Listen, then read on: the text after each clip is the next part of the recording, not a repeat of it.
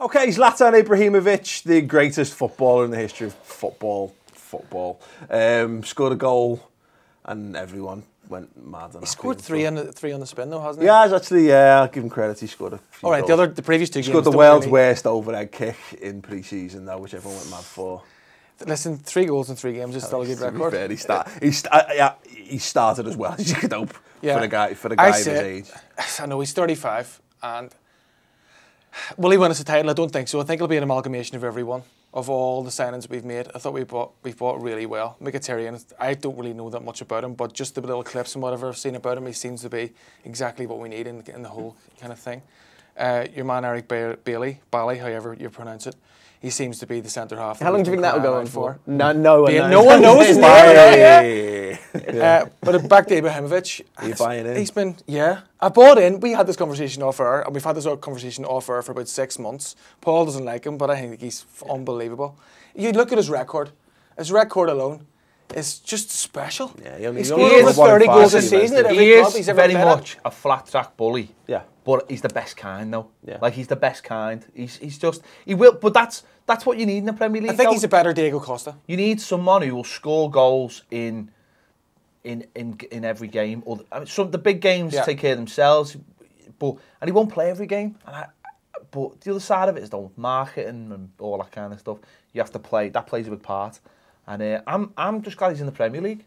Really, I know, I'm even just for entertainment value, you have to say, even just for entertainment value, it's off-air comments and nothing entertaining about Manchester United. Oh, come on! Even the interviews afterwards, he's entertaining, isn't he? He was asked, before he was at Juventus, and he was asked if he was gay or something, and he says, "I'll bring your sister around to my house tonight, and I'll see who's gay."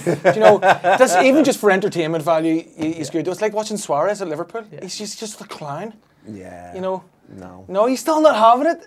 I don't know. I look at the. You know what? He constantly proves me wrong. But when you set an opinion, and it's best just to stick with it because it's just too. It would be too cool to change to like Zlatan. No, it's too. It's just too cool to like Zlatan. So I can't be having that. I like uncool things. Yeah, I mean, I wouldn't get carried away. Like, I mean, it's Bournemouth. Yeah, it's like, and complete respect to Bournemouth. I like Bournemouth, but.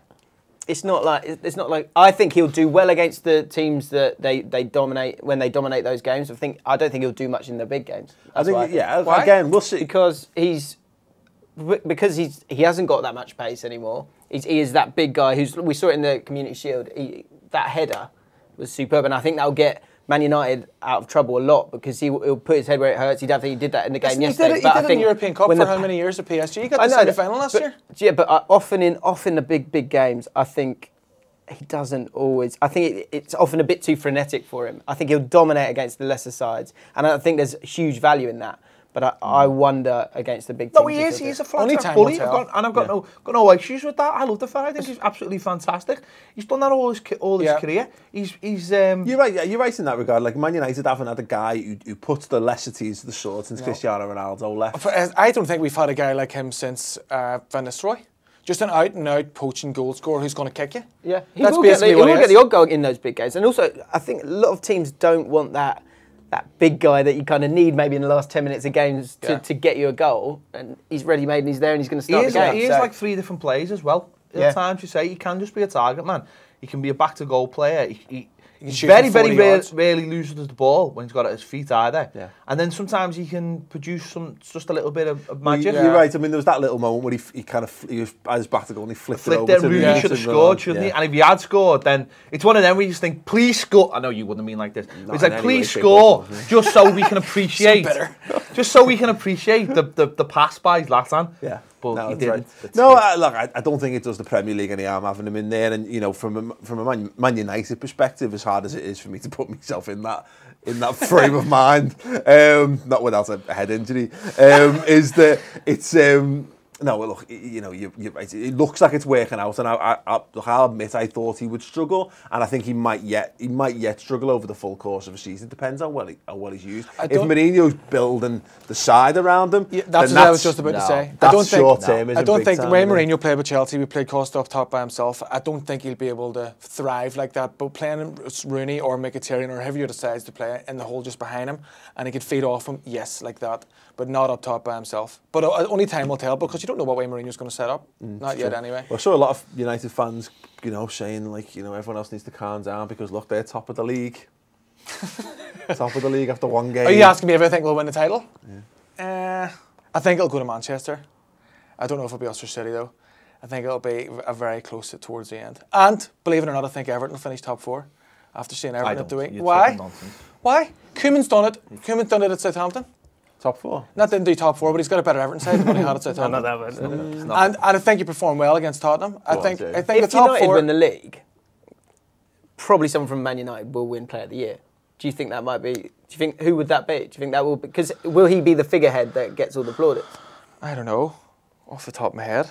Because I think what is exciting if you're a Man United fan is that you've got Pogba coming in there. Rooney's going to play off him. Mkhitaryan. Listen, I'm on the fence about Pogba. Really, I'm on the fence about Pogba. Really? I think he's a great player, but I don't think he's the answer. Is he worth 90 million? Absolutely He's a long-term investment. That's what absolutely. he is. A long-term investment. I think he'll work well with He's had 2 good seasons. He wasn't good enough to play Premier League 3 years ago. No, he's a long-term investment because football doesn't work the way we think it works. It works because what was the first? Honestly, hang on a second. If you then explain to me how it works, does that mean it doesn't work that way? Well, probably. Quite the paradox. He does it. Oh my god, man! This is like Doc Brown explaining time travel. Bootstrap theory. What was the first? I mean, you wouldn't. But if you've seen the video of Pogba when he signed, what was the first thing you thought? What, the Stormzy thing? Yeah, I thought, who's that? Yeah, apart from the fact that we are like in our 30s and we don't know who that is. They've signed the first thing I thought was this is an Adidas advert. Yeah. And that's what signing Pogba is. It's an Adidas advert. I'm afraid that's what it truly is. I think Man United signings this year have been very good, not just on the pitch, but in terms of marketing. Of course they have. Ibrahimovic, Mkhitaryan to a certain extent, I suppose. Pogba in Armenia. Pogba. Yeah, no one's. Mkhitaryan's not, that's not exactly a bad B word, as if. But he's certainly. I wouldn't even know how to put that into Google. I'm afraid. Oh, come on! I put Mkhitaryan or something. I don't know, but very different. Zlatan being Imagine Everton's club shop trying to print that shit. Oh, yeah, to be fucked. Zlatan being number 9, Pogba being number 6. These things all work brilliantly into.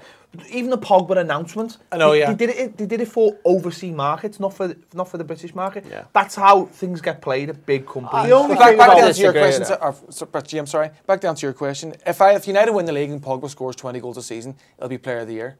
If United don't win the league and Pogba scores 20 goals a season, it'll still be Player of the Year. David De Gea will be played this season if Man United win the league.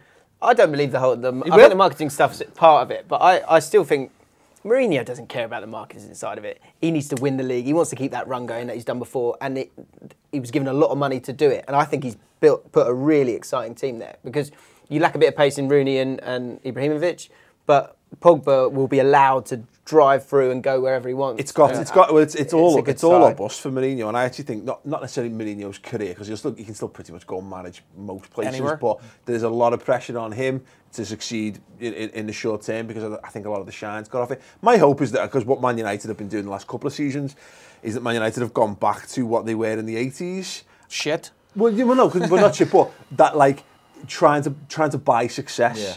You know what I mean? Because that's what United used to do. They go spend the biggest money on the biggest names they could get on. You went out and spent. Look at the money spent on Di Maria. Average players. Di Maria was not an average player. He was the best player in Madrid's side. I agree, and I think he shouldn't have gone. I think that we should have kept Di Maria. I think he got injured and then he got burgled and he kind of went off the boil. He gets sent off against Arsenal and he lost the plot. But I don't think it was anything to do with football. But the point I'm trying to make is that Man United could have spent that money over the last 3 seasons on building a side that could be actually ready to peak now. But instead, they've gone out and they've tried to fix problems and appease the fans by buying big name players that don't fit in. What I think they've done is the 2 big managers to try to feed the ego of the managers. I'm the biggest manager in the world. I have to buy the biggest players in the world. Mourinho did it at Chelsea, and Van Gaal's ego speaks for itself. He played shit football and he bought shit players. No, I don't think Mourinho did. He didn't buy the biggest. Carvalho wasn't the biggest name. He went out and bought Carvalho and Ferreira. He paid a lot of money for them, but they weren't. They're his players. They weren't like he didn't go out and buy. It's not like going buying like PSG when they bought Luis from Chelsea, that kind of thing. You were saying he wasn't because of Mourinho's ego. He paid £23 million for Sean Wright-Phillips just so as United didn't sign him.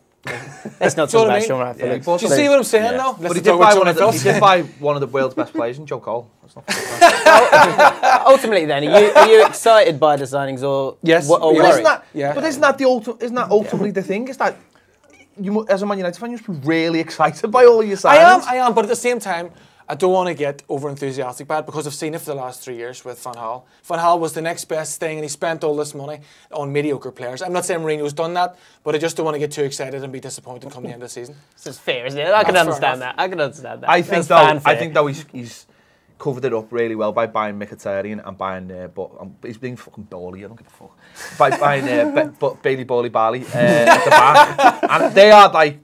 He's bought the spine, so the other things are just like nice little trinkets to go with it. But he has got the spine now, and he's got the other players around them as well. So I still think we need another centre half. I don't think Chris Smalling's good enough to play with Bailey. But the problem last year was that he didn't have a spine. He will be an Everton centre half only, Chris Smalling. I mean, don't get me wrong. I don't think Smalling's bad, but he needs someone in there who's going to organise. 2 years from now, when your centre halves are retiring, yeah, you get in your team. No, you won't get our team. What's the average age? Plus, he looks like he should be in Super Mario as a goober. Sure, go for it. Not as bad as Marlon Harewood was. No, not as bad. Not as bad as Marlon. But anyway, we're after Man United fans. Are you excited by this? Do you think the power of Zlatan combined with the power of Pogba, which works better because of alliteration, is enough to guide Man United to a title this season? Let me know in the comments below. Give the video a thumbs up and subscribe to the Ball Street YouTube channel.